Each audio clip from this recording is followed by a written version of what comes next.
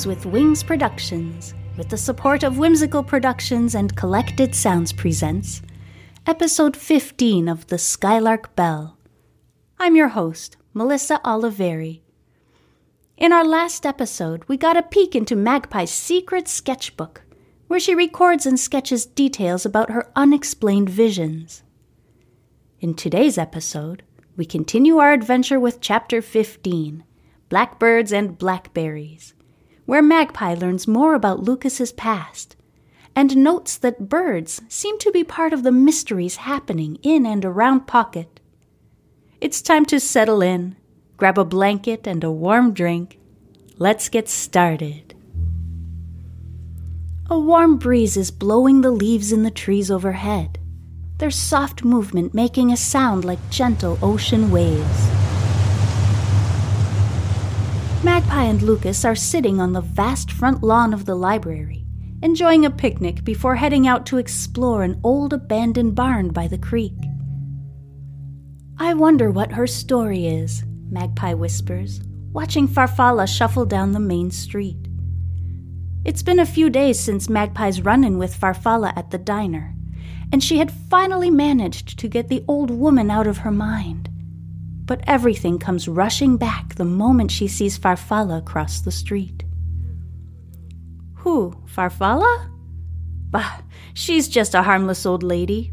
Doesn't talk, doesn't hear, just keeps to herself in that little house with all the birdhouses on the porch," answers Lucas dismissively. "She must be so lonely," sighs Magpie, experiencing a sudden pang of empathy. She scrounges around the picnic basket for a napkin to wipe the bumbleberry pie off her fingers. "Do you think she has any family?" she asks.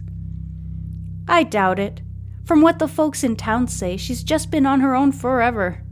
But she's older than everyone, so I guess nobody really knows," he replies, appearing completely unconcerned as he helps himself to another slice of pie. Magpie is about to ask Lucas how old he thinks Farfalla might be when the old woman stops in her tracks and slowly turns to look straight at them. Magpie feels a chill as she meets Farfalla's icy blue eyes. Out of nowhere, a flock of blackbirds swoops overhead, one of them dropping a large, perfectly ripe blackberry into Magpie's lap. Magpie looks down, surprised. Her eyes quickly shift back up to Farfalla, but the old woman is already rounding the corner of the street, heading home. "What was that all about?" says Lucas, wide-eyed. "I don't know," replies Magpie, quietly holding the blackberry in her palm. She gently puts it in the bottom of the empty picnic basket, and they walk to the creek in silence. "This way," says Lucas, as they step into a field of tall grass off the side of the road. The grass is almost taller than they are, but eventually gives way to a small clearing that is cut in half by the winding creek. Near the creek sits an old barn, still standing proudly, its wood siding and roof having survived years of sun, rain, snow, and cold. "Are you sure it's abandoned?" asks Magpie, not wanting to anger one of the local farmers by trespassing. "Definitely. There used to be a house nearby, but it burned down almost 100 years ago, and the family never returned. I think the father died in the fire, and they were too devastated to start over, so they just moved away," he says quietly. They are now standing in front of the massive barn doors. The sound of the rushing creek to the right is surprisingly loud, the recent rain having pushed the water level up the banks on the other side. To the left, Magpie can see remnants of the foundations belonging to the old house. Her heart fills with sadness. What a tragic story. "That poor family. It must be devastating to lose a parent," she says, glancing at Lucas, who is staring at the ground, silent. "Lucas, you don't have to answer if you don't want to, but—" "You're wondering what happened to my parents," he says, turning to look at her. Magpie nods quietly, her face filled with tenderness. Lucas motions for her to follow him as he pushes open the barn doors. Inside, light filters through the spaces between the siding, shining on the dust particles in the air and making them sparkle like little stars. The barn is empty save for some dried-out bales of hay and stacks of old apple barrels. Magpie puts down the picnic basket, and they sit in the loose hay in the middle of the floor. Lucas heaves a small sigh before speaking. When I was little, we were driving home from my aunt's wedding. It was a cool fall night, and it was getting late. I was tired and cranky and whining about wanting to get home, so my dad was driving a little fast. He didn't realize it had gotten so cold, and that the rain on the road had frozen. Our car hit a patch of ice, spun out, then rolled over into the ditch. He pauses, staring into the distance like he's no longer in the barn but back by the side of the road that night. Blinking, he turns back to Magpie. I don't remember much after that. I must have blacked out or something. The next thing I remember is sitting by the side of the road next to the car. I have no idea how I got out or why I didn't get hurt, not even a scratch. How is that possible when my mom and dad didn't... They were so badly injured, the doctors couldn't... They both...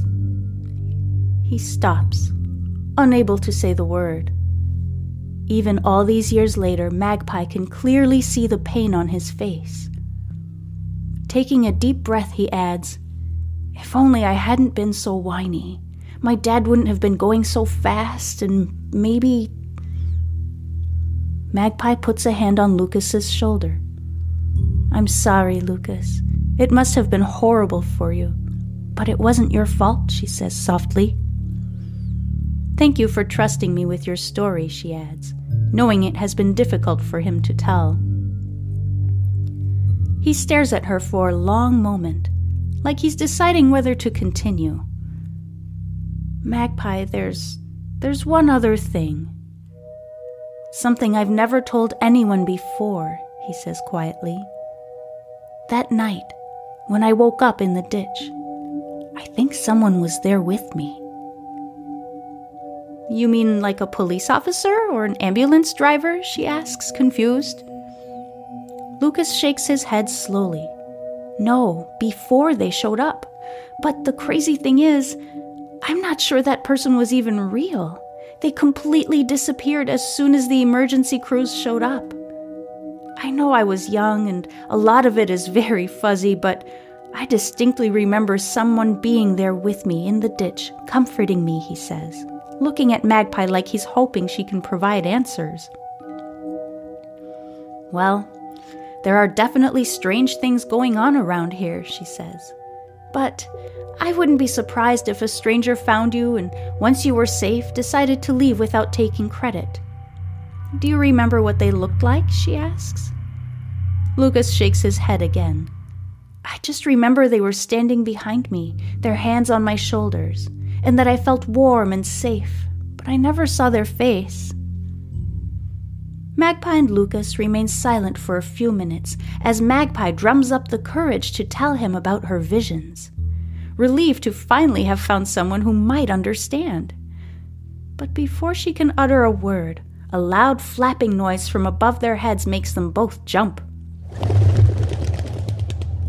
Magpie looks up and sees a crow flying near the rafters above. It swoops down and lands in front of them on the barn floor.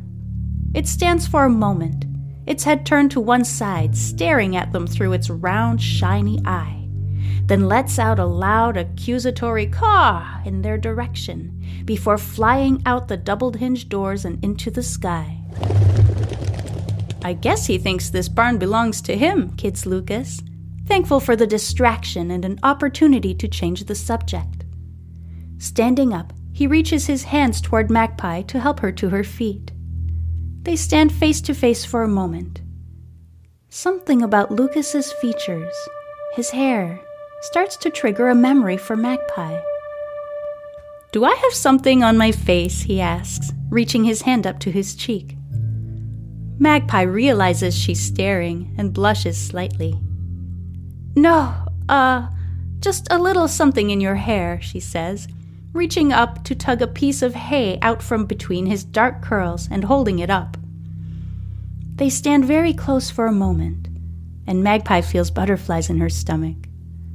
Clearing her throat, she says, "Oh, we should probably be going. It'll be dark soon." She grabs the picnic basket and they walk out the massive barn doors. Lucas swings the doors shut, and they follow the curving creek back to the main road.